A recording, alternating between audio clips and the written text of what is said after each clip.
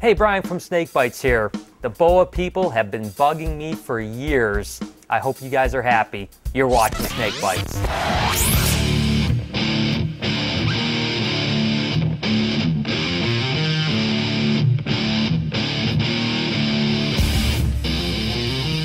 It seems like every time I talk about boa constrictors, I'm holding this Sunglow boa.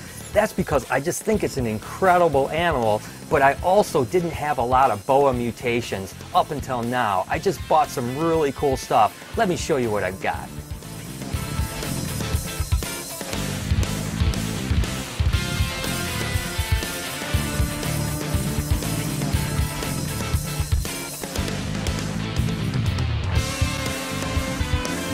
This is probably my favorite animal that I just recently acquired. This is actually a Sunglow arabesque boa, which basically means it's got two codominant traits, which is the arabesque and the hypomelanism and the recessive trait of albino. And I tell you what, the orange color in this animal just makes it absolutely incredible.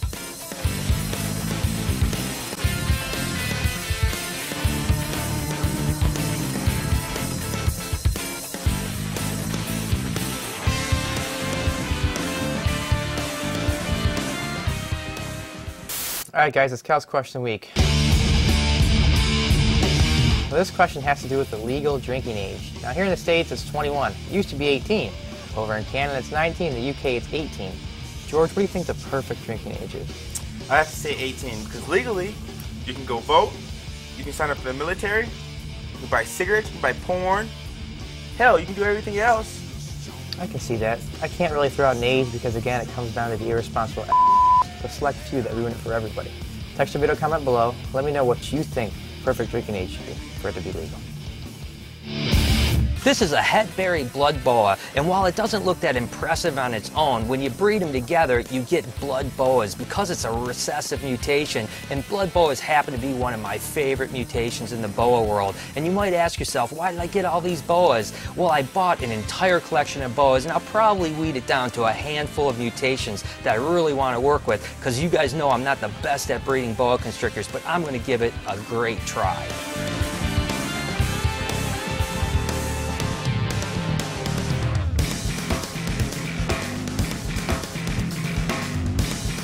This is a leopard boa constrictor, and ever since I saw the first one, I had to own it. I can't believe it took this long before I actually had one in my collection. This is a sunset hypo hog island boa, and what you basically have going on here is a double dose of hypo boa and a single dose of hog island. And for whatever reason, once you get a second dose of hypo in there, you can see all the incredible orange just coming out in its tail, and that's where they come up with the sunset name. This is a T-positive albino Central American boa. I tell you what, when these first came on the market, they were $25,000 a piece. And I tell you, they're so beautiful, I could understand the price. They certainly have become very affordable now and an animal that almost anyone can own. And boa constrictors are a challenge for me because I don't breed them as well as I do with the ball pythons and other colubrids. But what's neat about them is they're live bearers, and I think if I put a little more energy into them, I'm going to have a lot of success. Alright guys, thanks for coming. You guys know that the show is starting to get popular now, and whether you like it or not, you guys are kind of like role models to people. Especially, we have a lot of kids watching the show, and it's just kind of come to my attention that there's just way too much swearing in the show, and I really want to clean that up. And not just in the show, but even around here. It's just not professional how much you guys swear. So, you guys have probably seen these before. This is a swear jar. Every time you guys swear, you're going to have to put 25 cents in here, and there's going to be no tolerance whatsoever. So just clean it up for me, okay, guys? So what do you think of the new policy, Cal? Well, I don't necessarily agree with it. I mean, swearing helps me let out my frustration, but I do have a daughter, so I guess I can kind of understand. So, whatever. I'll live. Well, since I am the elder statesman of the shop and I follow the rules, it should be no problem. It's no challenge, chewy challenge, you know. I'll handle it. No biggie. Dumb as looking stupid. Oh, I'm smart because it's George! Pay up. No, I'm not paying up. This is America. We have freedom of speech. I don't have to pay. $8.75.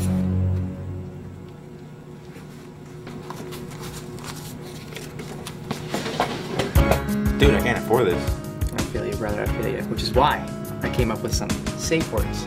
Now these safe words can still express our anger, but we won't get in trouble for them. Things like, cheese and rice, or, you're a mother father, or this is the chiz, or even, man, you are a sock hugger. You know, stuff like that. It all works, right? That way, get some of the frustration out, and we don't gotta pay no monies. I get this. Like, shut the front door. Ah! So how's it going so far, Brian? Not good at all. I tell you, I dumped this out twice already, and it's only noon. You know, obviously, this 25 cents not working, so I'm gonna go up to $1 per swear word. You know, I gotta make it hurt worse, I guess. So Chewy, what's happening now? Oh, you're not talking. Oh, well, this might be a dumb question. Can you explain why? I spent all my bar money on a stupid swear jar. I'm just not gonna talk. I found a loophole. This would be the BHB property line. On this side, I get in trouble for swearing. On this side, I can say whatever I want. For instance, fudge, fudge, chiz, chiz, but,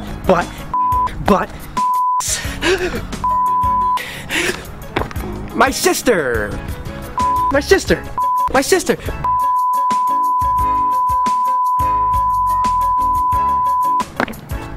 Regular words, I guess. Well, the first day's done, and I can't say that it was a resounding success. Between this jar and the jars I've emptied, I think I've got about 200 bucks. Now I have to figure out what I'm going to do with that money. Have you guys seen those miniature giraffes? I think I might buy one of those.